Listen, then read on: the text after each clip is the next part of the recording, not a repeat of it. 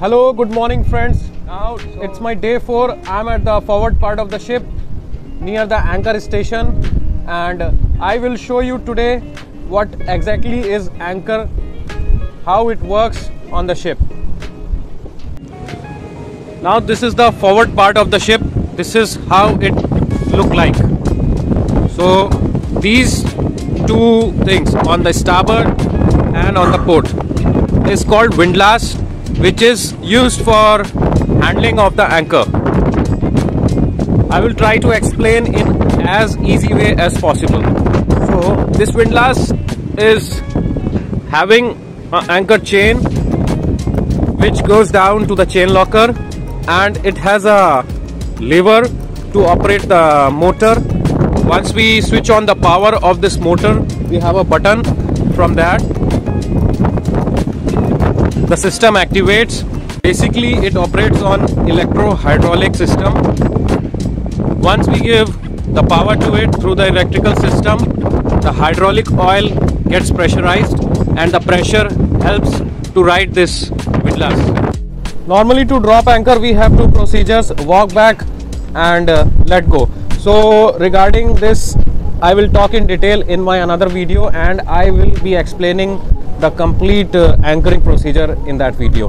So for now, in a shorter way, you just understand that this lever is used to operate this windlass, and with the help of this we can lower the cable and pick up the cable of the anchor. And after lowering, generally in let go, we have done let go in this port. So generally in let go, what we do is we lower this cable 1 meter above water level, and after that we disengage the system from the hydraulic power by this disengagement arrangement. This handle is given to disengage with this, and after that the anchor is already on, before that is already on brake. And once we reach to our position where we want to drop anchor, we open this brake and the chain start going into the water. So right now at this port we are riding on a port anchor. So I will show you the view from here. This is the chain going all the way down from there. This is called a spurling pipe, and coming out from this part outside, this is called hose pipe, and going into the water. So now the chain is around 7 shekels inside the water. 1 shekel is exactly 27.5 meter. The forward part of the chain I will show you from the other side. On the starboard side contains the anchor, what exactly the anchor look like, because this anchor is already in water of the port side. So starboard side you can see and understand from there. This you see around the dirt particles. This is all the rust from the chain during let go, because it's when we let go the anchor, it this chain vibrate too much and release the lot of dirt like a rust. I show you from here. This is how it looks like. So this rust is basically due to the deterioration of the chain. So this is basically anchor on the starboard side. How does it look like? You can see from here.